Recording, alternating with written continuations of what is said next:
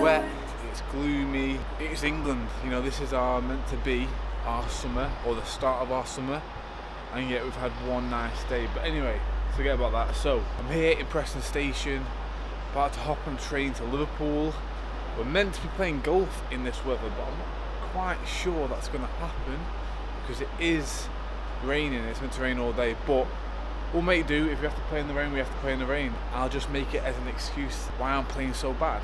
Also, I've got my filtered coffee to get me through it. Normally I have this black, but for some reason Starbucks is one of the only filtered coffees I can't stand black. It tastes burnt all the time. So got a little bit of milk in this, might even put some sweetener in. Let's go to Liverpool. Just a color and then to say, wait, tree technology. Got me feeling no way. Now I'm looking at you and I can feel the heat rise. So that's the second change of the day, done and dusted. At Liverpool Station now, and then off to Rainhill to meet Liam. Hopefully he's going to pick me up. If not, nah, I think he will. Can I just say, Liverpool has one of the nicest stations around. It's so busy in the main area and then so quiet on the platforms. It's beautiful. Don't mistake this feeling for love. I'm not gonna lie, I haven't a clue where I'm going. People think it's the next stop and the next stop, but it's not. I think it's the stop after this. Damn. I don't wanna fall in love. I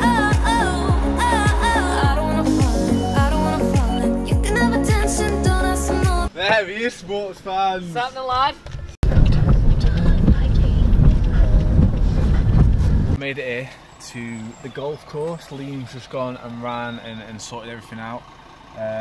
Yeah, I'm a little bit nervous, not gonna lie, because it's very foggy and it looks like there's a few people here, and I honestly don't know what I'm doing at all when it comes to golf and hitting the ball. So we will see, but all professional, got the golf shoes on. Got my own set of clubs, and I've also got a buggy to go around in, so should be fun. Let's see what happens. Prepare to laugh at some of my shots.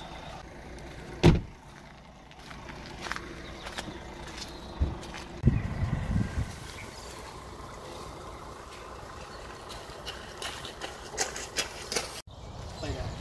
Wait, hold fire.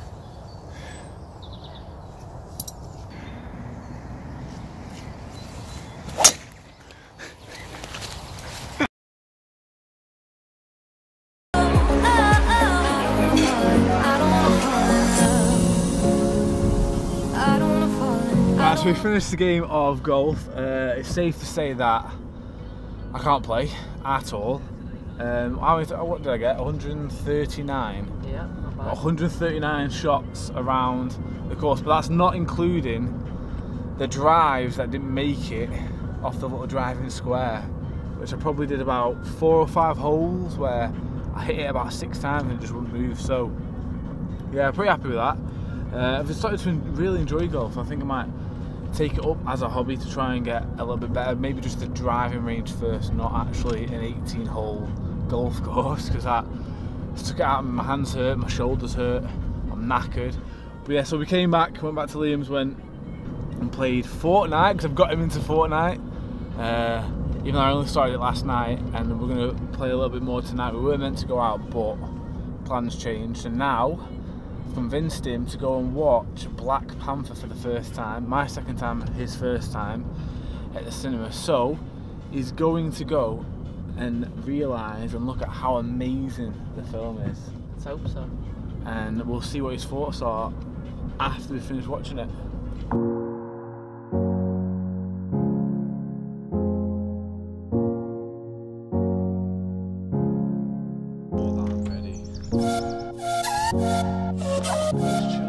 Good morning guys, it's about 9 o'clock in the morning, or about 9:30 the next day, the day after golf.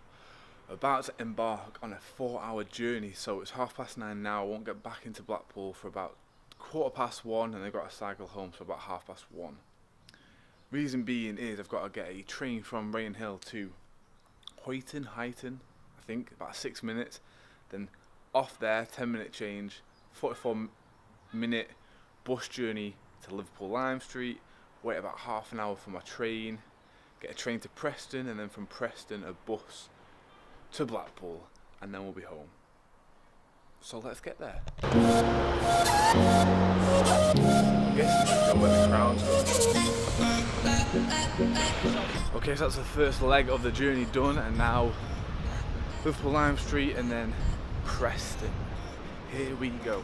So I just came from Hayton, I don't know, to Liverpool Lime Street, and then all the buses, all the trains are closed, so I've now got to go back to Hayton to then, so it's another 44 minutes back to Hayton where I've just come from, to then get a bus to wherever from there, but I've got to go back. I don't want to go back.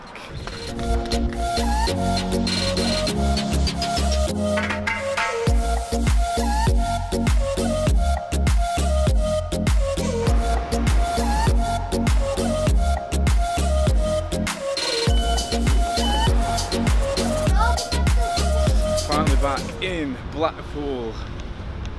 Wow, what a long day, what an absolute hassle of a travel day. I'm gonna get my bike, I'm gonna cycle home, and then just relax, have a coffee, have some food, because I'm knackered. So I get to my bike, report a stolen, please ring police number crime, and there's another lock on it. So I've not only travelled 4 hours to get back to Blackpool from Liverpool, I now cannot cycle home because my bike is reported stolen.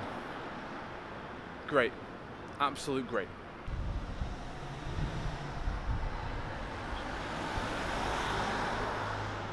So update, to make my day all that much more better, the police don't know anything about it. So I've got a lock on my bike that I can't get off. The police don't know what it's for, even though the note says to ring the police. They're going to ring me back in about 10, 15 minutes, 20 minutes. They said they're going to try and find out more information, but they don't know anything about it or what to do. So when they ring me back, we'll go from there. But right now, I'm struggling. You know, I set off to come back to Blackpool at 9:30. It's now 2:30. I'm still not home. I've not really eaten or drank anything. I need the toilet. What a nightmare of a day.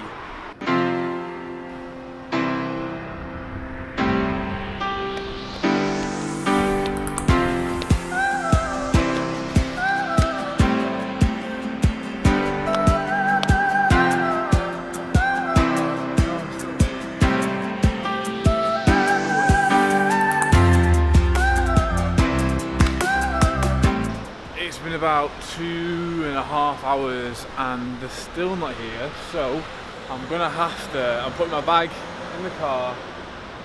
I'm gonna give it until 4 o'clock, so another 10-15 minutes, and then I'm gonna call it a day. I'm just gonna ring them and let them know that I've gone home for food and warmth and coffee, and we're gonna have to sort it out from there, because right now I'm absolutely freezing.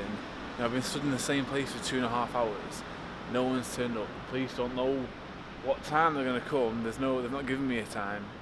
It's not getting better, is it? It's really not getting better. So let's put this in the car, head back out there and wait and wait and wait.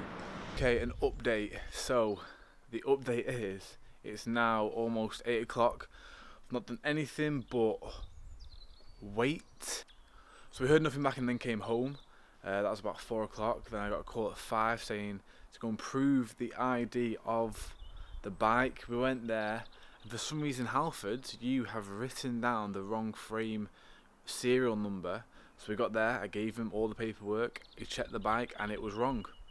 So he sent us away. He says he's going to get in contact with the other person that's locked their lock around my bike, because they're the ones that are claiming that it's stolen. They're going to ring them, see if they can produce the correct documents, and if not, they're going to give it to me, because at the end of the day, it is my bike, and Halfords have just messed up. I'm going to have to go to Halfords tomorrow when they open at 9 o'clock and get a printed out receipt copy of my receipt from that day, and then show it to the police so I can get my bike back. So I won't be getting my bike back until about 10, 11 o'clock tomorrow morning, after a full day of waiting. I'm still waiting for the police to ring me back. They said they're going to ring me back before 7 o'clock. It's now 8 o'clock, they haven't. It's just a lot, you know? It's just hectic. It really is. But on the plus side, it's beautiful outside, it's crisp, it's nice, it's fresh. You can't let things get to you. I've had a long day. I'm going to go to the gym now, relieve it all that stress, and just forget about it and just wait until tomorrow.